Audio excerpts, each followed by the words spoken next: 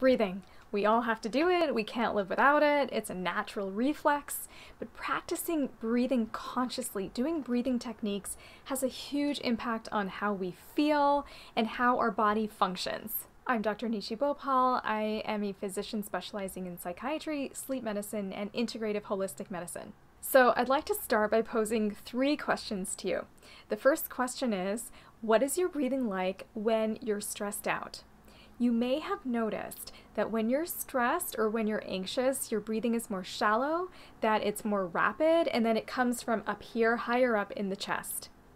So when we're in a state of stress, our body interprets that as being in a state of danger, so our breathing changes accordingly. So it's almost like you're breathing as if you're running away from a tiger. Evolutionarily speaking, that is how our body interprets danger, and so that results in shallow, rapid breathing. The second question is, what's your breathing like when you're calm and when you're relaxed?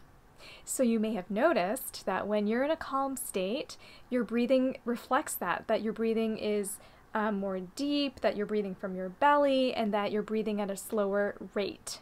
The third question is, how would you feel if you were breathing like that all the time? There are so many benefits to breathing techniques, and the research supports this. There's so many studies showing that breathing techniques can help with our stress, with our mood, with our cardiovascular functioning. Specifically, one of the things that breathing techniques do is that it helps to balance the sympathetic and the parasympathetic nervous system. The sympathetic nervous system is the fight, flight, or freeze part of our nervous system. So that's what's activated when we're in a state of stress, and that's what's activated when our brain interprets a stimulus as dangerous. The other aspect of the nervous system is parasympathetic. That's the rest and digest part of our nervous system.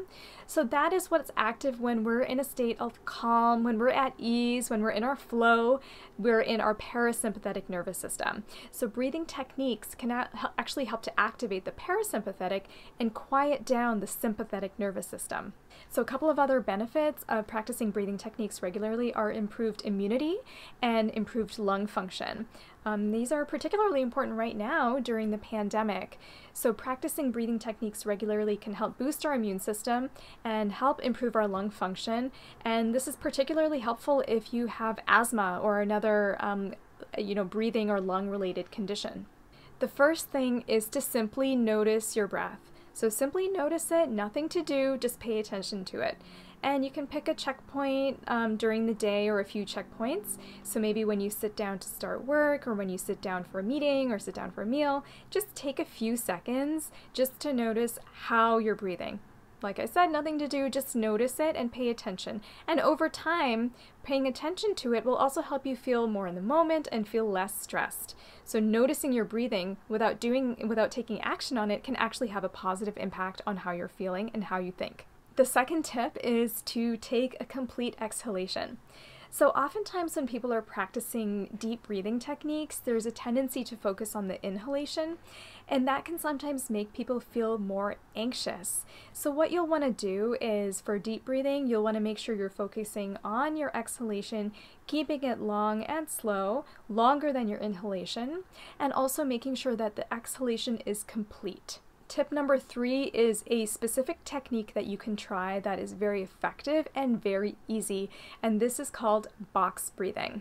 Box breathing is a technique used by the military. In fact, Navy SEALs learn this as part of their training, and of course they work under high pressure, high stress situations, and so this is something that we can bring into our daily lives that just takes a few seconds and can help to deal with stress.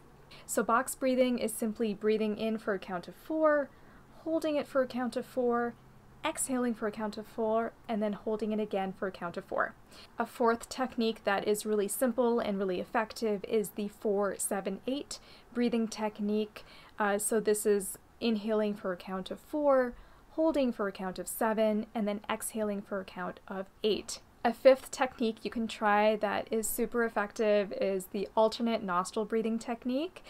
This is a technique from yoga. You may have done this in a yoga class before. What I recommend is to learn this either with a yoga teacher who's been trained in this technique, or to watch an instructional video for detailed instructions, because there is a specific way to do it right, and you want to make sure that you're doing it correctly. So breathing is a free, renewable resource. We can all do it. We all have access to it. So start slow and start small. So pick, one of these techniques. I'll give you a challenge actually over the next week. Do a few minutes or a few seconds even of one of these breathing techniques, or more than one if you choose, and pay attention to see how you feel over the course of the week after doing this daily. If you found this video helpful, please click the like button and please share with anyone who could benefit from this information.